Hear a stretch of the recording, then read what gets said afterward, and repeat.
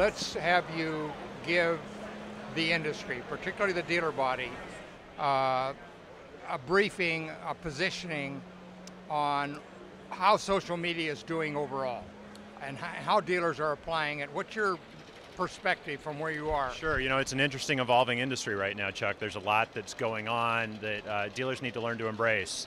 I think the first thing that people need to understand is that social media is fundamentally a PR exercise, public relations.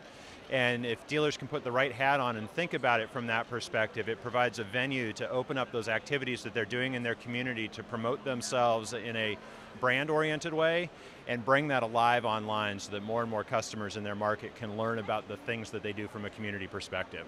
So I'll give you an example of that. We've got a lot of dealers that we work with that partner with different charities to raise funds, right? Those charity events are great opportunities to engage with customers and help explain who you are as a store or who you are as a business that creates more of a personal connection.